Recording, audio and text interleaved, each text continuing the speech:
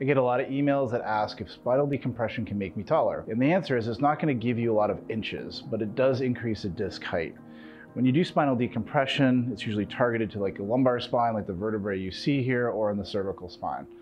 What spinal decompression does is will actually give you more disc height between vertebrae, so that's going to happen to 4 or 5, maybe 6 discs, but it's not going to give you a significant increase in height. It makes the disc healthier, more hydrated. However, like in the morning when you wake up, you're going to be a little bit taller than when you went to bed, just because some of the water will go out, and over the night you'll get a little bit more fluid into those discs that are about 86% water, and that will give you that disc height increase, but not significant inches.